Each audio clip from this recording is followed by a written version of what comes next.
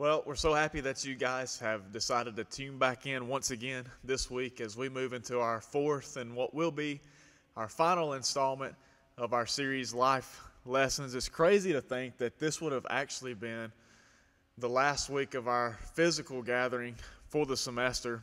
And that being said, this will be our last video for a while.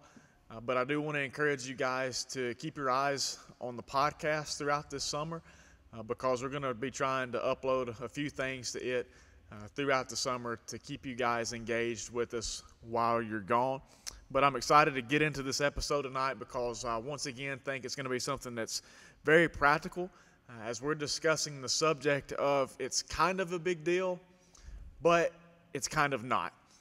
And everyone that I have talked to concerning their college years kind of has the same response concerning this subject, in the sense that while they were in college, there were some things that at the time seemed like a big deal to them, but after they graduated and moved on and reflected back on those things, they realized, okay, maybe they weren't such a big deal after all. And that's what we're going to look at together in this episode. There were some things that we considered to be a really big deal during our college years. They were our main sources of stress, worry, anxiety, unrest, the things that kept us up at night, so to speak. And then we graduated and we realized, looking back on those things, that maybe they weren't worth getting so worked up over them like we did. So, babe, I'm gonna let you start us off. Tell us, what were the things that kept you up at night? What were the things that caused you worry, stress, anxiety? What were the things that for you were such a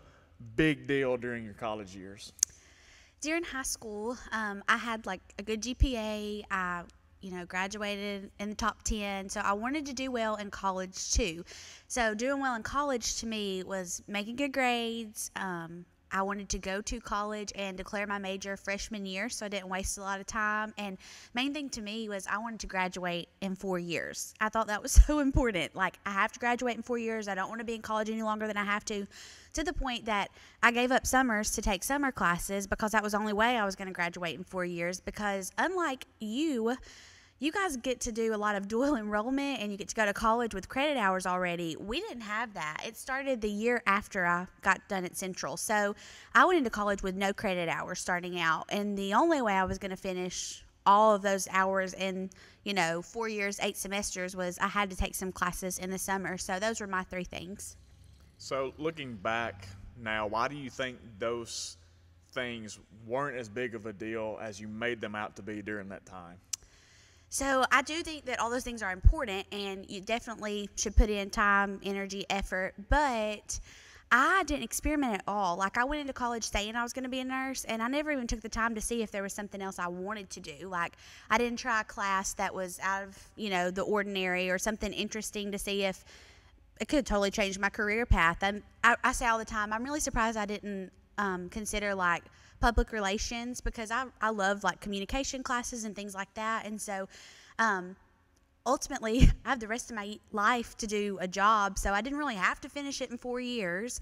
And grades are important, but when you get out of college, most of your people that are looking at your resume, they don't have a clue what your grades were, and they don't really care. They just know that you have the degree. So I put a lot of time into that, and it is important, and I shouldn't have just, I wouldn't go back and just waste the whole first 2 years of college taking a bunch of random classes and wasting my money and my parents' money, or, being careless. But I could have been not so uptight over it all and possibly found something else of interest.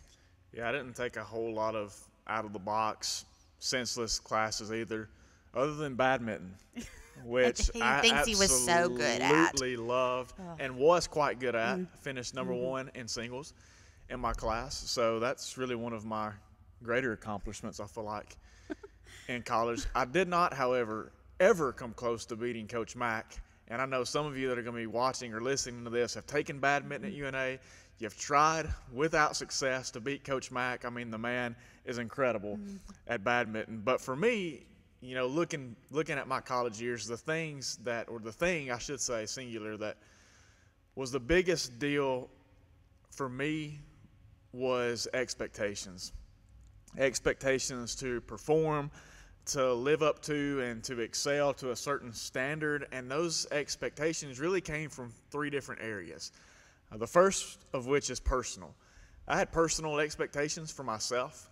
While I was in college, whether that be academically or athletically, there were standards, there were expectations that I'd placed upon myself to end up graduating with a certain GPA, to finish my career playing ball, having gained certain notoriety or awards or achievements. I'd placed expectations upon myself socially, even to leave a mark, to make sure that people knew who I was on campus. But then there were also expectations that came from my parents, and it wasn't necessarily expectations that they sat me down on the couch at home before I went to college and say, all right, son, while you're there, this is what we expect out of you.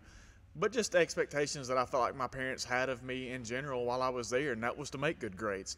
That was not to act out in ways in which I shouldn't, not to act a fool while I was in college, not to waste time while I was there. And so I felt like there were expectations that came from my parents, and I know a lot of you probably feel like that way as well. And some of us, I think, are more pressured than others by our parents. My parents never really put pressure on me, but I knew the expectations were there, and that wasn't necessarily a bad thing. But then there was also expectations that I felt like came from my peers as well, things that they held me to a standard on, whether that be like group projects, not wanting to be the one person that lets your group project down, so you end up being the one person that does everything for your group.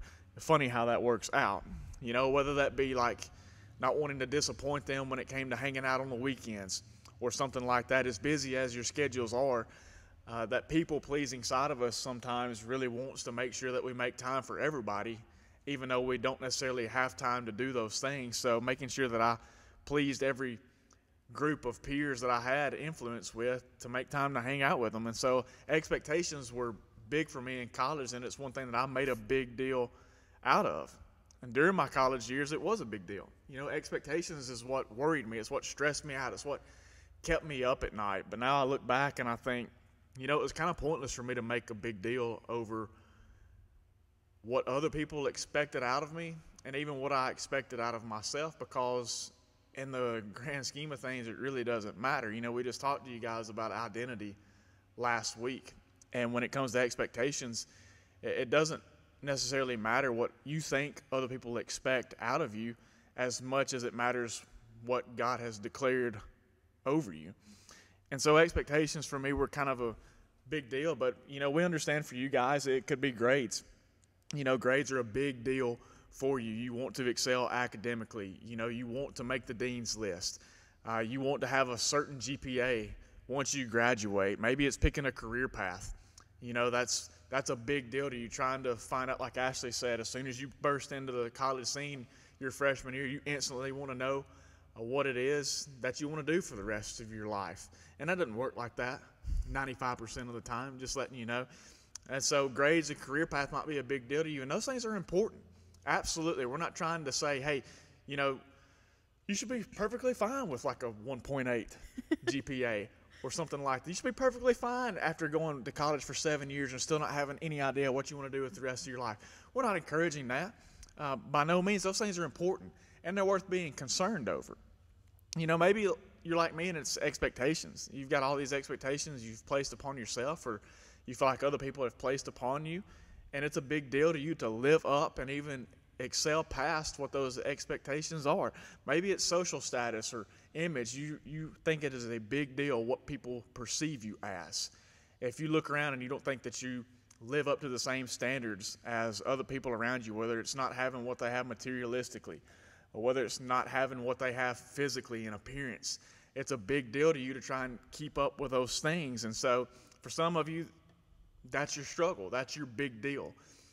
And like we said, some of these things, they are important. Grades are important.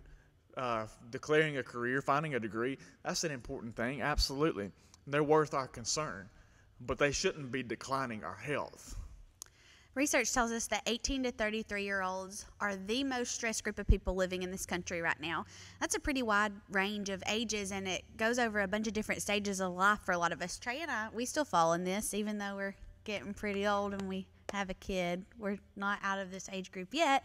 But from 18 to 33, lots of things typically happen in your life. I mean, you choose whether you're going to go to college or not. You choose what kind of job you're going to have, if you're going to work while you're in college or not. Are you going to go straight to a career and not go to college? Or are you going to finish college and then try to find a career with your degree? Or are you going to choose not to use your degree? And are you going to get married? And are you going to have children? There's just a lot going on then. So these years of your life are meant to be something that are your most enjoyable years. But in ways you have more freedom and less responsibilities, and it's the peak of your physical health. So these are supposed to be years that you are finding yourself, learning about yourself, learning how you fit into society, who you're going to be. But instead, a lot of us are enduring these years instead of enjoying these years, because for the most part, you're making way too big of a deal out of things that really don't make that big of a difference in your life. Yeah, and a lot of us are missing out on some of what should be, like we said, the most enjoyable years of our life. You know, in a lot of ways, you have less responsibility and more freedom than you've ever had before. And instead of enjoying it, you're just kind of enduring. You're just kind of trudging along. And, you know, I don't think that's God's design necessarily for us at any stage of life. God has given us life abundant through Christ, and it's meant to be enjoyed. And so on that note, you might say, well, all right, Trey, what should we as believers be making a big deal out of? So if we're not supposed to be making a big deal necessarily out of these things that we are making a big deal out of during our college years, then what should we make a big deal out of? What should have priority? What should have preeminence? What should be something that we excel towards or push ourselves towards? And so that's what I want to share with you kind of as we finish up tonight. Some things that I feel like we should be making a big deal out of as believers. Number one is sharing the gospel. Acts 20 and 24 says this. Paul's writing to the believers. He says, I do not account my life of any value, nor as precious to myself, if only I may finish my course in the ministry that I received from the Lord Jesus, to testify to the gospel of the grace of God. So Paul saw his whole life's ambition was to testify to the gospel, to go around and share the good news of Jesus Christ, that salvation has come, and that we can be forgiven of our sins, that we can be set free from our past and from our bondages and brought into a right relationship with God. So as believers, I think we should be making a big deal out of sharing the gospel. In Romans 10, verses 14 through 15, I think kind of explains why we should make a big deal out of sharing the gospel, because Paul writes this to the Roman believers. He says, how then will they call on him in whom they have not believed? And how are they to believe in him of whom they have never heard? And how are they to hear without someone preaching? And how are they to preach unless they are sent? As it is written, how beautiful are the feet of those who preach the good news. So Paul stresses the importance of sharing the gospel. How are people going to call on someone they have not believed? And how are they going to believe if they never hear? How are they going to hear if nobody ever goes? And so this should be something that we make a big deal out of. This should be something that should be at the top of our list each and every day, looking for opportunities to share the gospel with the people around us. So I encourage you guys, make a big deal out of sharing the gospel with your friends, with your family members, with your co-workers, with your classmates. Make a big deal out of sharing the gospel. Second, make a big deal out of having a living and active faith. Ecclesiastes chapter 12, verses 12 and 13 says this, and this is Solomon writing this, who is considered to be probably the wisest person that ever walked across the face of the earth. And listen to what he says. He says, of making many books, there is no end, and much study is a weariness of the flesh. The end of the matter, all has been heard. Fear God and keep his commandments, for this is the whole duty of man. So there you have it. A free pass from Solomon, the wisest man on the earth, straight out of the Bible. Studying is really pointless. Right? That's what he says. Much study is a weariness of the flesh. So forget studying. Forget your grades. I'm just kidding. In all seriousness, those things are important, but Solomon, he tried everything.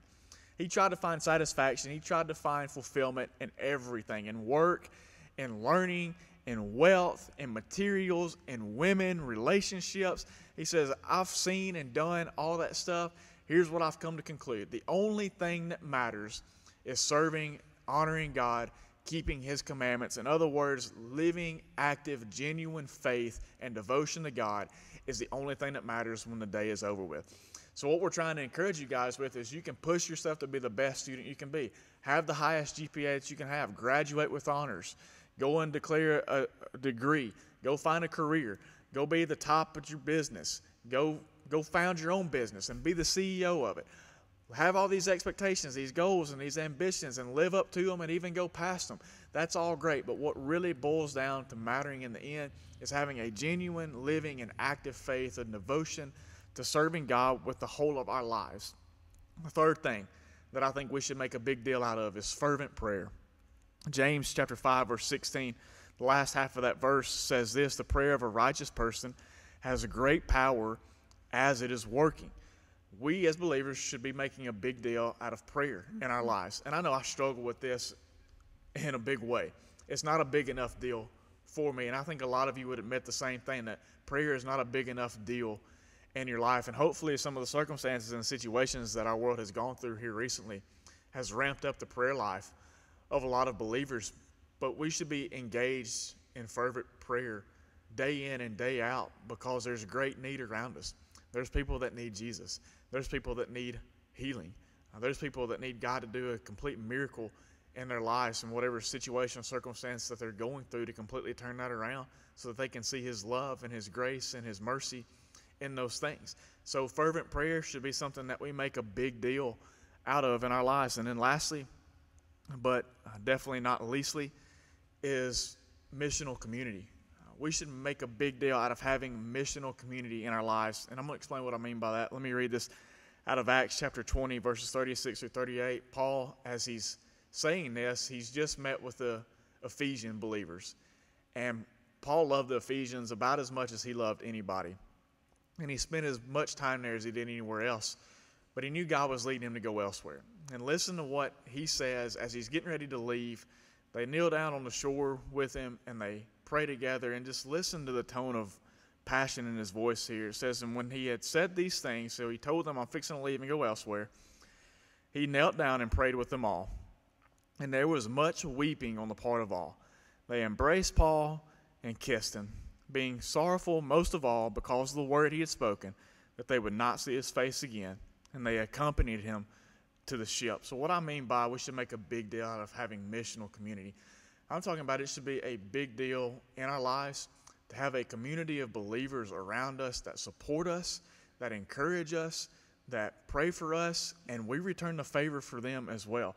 As Paul is getting ready to go elsewhere, it says they knelt down on the banks of this lake as he's getting ready to board the ship, and they're crying. They're weeping because Paul's going elsewhere. And they're okay with that because they know he has to. He has to go share the gospel. He has to go plant churches in other cities. And so they support that. But it wasn't without emotion. They had built a relationship with each other. And you guys know that, you can experience some good relationships in this world, but there's nothing that goes as deep as a relationship that brothers and sisters in Christ experience with each other through the common bond of the Holy Spirit. So missional community is something that we should make a big deal out of. It should be a big deal to us to have this kind of community in our lives within the body of Christ, where we have brothers and sisters in our life that will cry with us, that will laugh with us, that will be there in times of need, that will be there to help us enjoy times of abundance. It's just a special thing to have. And it's something that we should put preeminence on in our life. It should have high value for us to have community with each other like it did for Paul here. And so we know you guys have got a lot of different things that pull at your attention during your college years. And we're not trying to minimalize any of the things that you might consider to be a very big deal in your life right now. But trust us from experience, looking back on some of these things that you're stressing over right now, whether it be grades, projects, assignments, whether you be one of those people that just gets heavy test anxiety, you're going to look back on those things one day and realize it's kind of silly I got that worked up over that stuff. It is a big deal, but it's kind of not a big deal at the same time. We would much rather you see these things become a big deal in your life. Sharing the gospel, having a living and active faith, fervent prayer, missional community. Make these things the top of your list. Make these things the things that you pursue and go after and apply into your life. Trust God with the outcome. GPA is great. Grades are great. Finding a degree path is great. Expectations are great. But just commit to follow God in complete obedience, and He'll take care of the rest one day at a time. Thank you guys again for tuning in. We hope that these things have been beneficial to you. We hope that you've learned some lessons now that you won't have to learn later on in life like we did. Let me pray, and we'll wrap it up. God, we thank you again for the time that you've given us to gather together across media, and while we're prevented from gathering together in person, God, and I pray that this message has found fertile soil in the hearts of those that have come across it and listened in. And God, we pray for our students, Lord. We know that there's some things that are big in their life right now, God, and we're not trying to minimize those things whatsoever, but we do realize and understand from our experience that they may not be as big as what they think they are right now, God. There are bigger things. There are more important things, God, and this unneeded worry, this unneeded stress that they're having over these things, God, is not something that you desire to continue to be a part of their lives. So help them to focus their eyes and their attention and their heart upon you, God, and make us intentional about being people that go out and share the gospel each and every day with opportunities that you bring into our lives to do so, God, and build us into a living and active faith, God, that is bold and courageous and doesn't waver, God, and help us to be a people of fervent prayer for the world around us, for our friends, for our family members, God, for our co-workers, for our classmates, for our teammates, all the people that you have allowed us to influence, God. May we bathe them in prayer and the situations and the circumstances that they're in, and especially for those that need to find Jesus, God. And I pray that you would just strengthen the community that we have with each other, God, that it would continue to grow deeper and stronger and wider. We ask it all in Christ's holy name. Amen. Thank you guys again so much for tuning in this week. We miss you guys so much. We want you to know that we love you, and we're praying for you, and we are still here for you, even though you're not here with us. Whether that's prayer requests that you need, or you need to talk through something, or you just need somebody to chat to, we're here and we're available, and you can reach out to us anytime.